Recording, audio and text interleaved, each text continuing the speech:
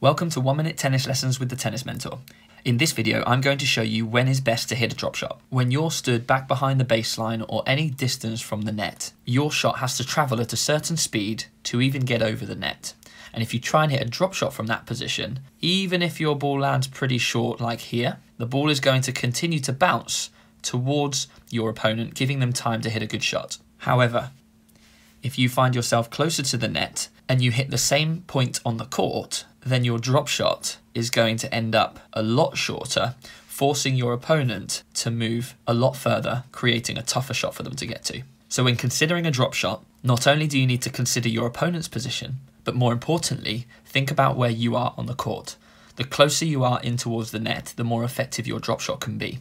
The further back you are, the tougher it is to hit. For more 1 minute tennis lessons, subscribe to the channel and head over to find me on Instagram too.